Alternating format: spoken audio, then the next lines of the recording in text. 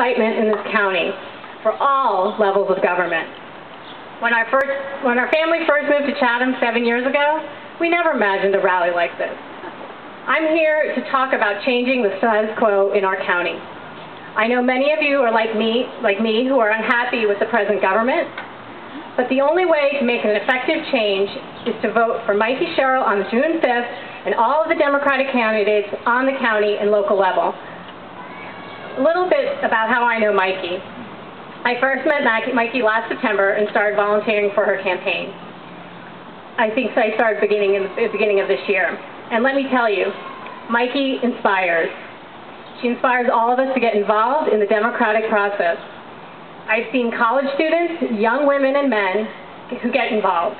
I've seen people of all ages and backgrounds who volunteer and canvass for her.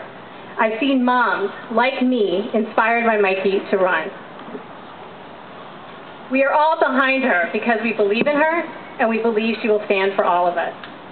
We need honorable and principled people in Washington who will work together, protect our institutions, and do what is right for our country.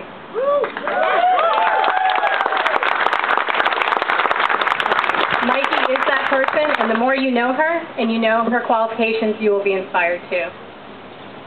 Democrats have not been visible to Morris County. Well, before 2016, many of us were even hesitant to show that, and then we didn't even know if they existed. Not anymore. Everyone here today can lead the change that is needed. We can flip this county, and we will do it town by town, but we cannot do it without your vote. Here in Chatham Borough, we were able to get Thad Kobolars elected, and we nearly closed the gap in the township.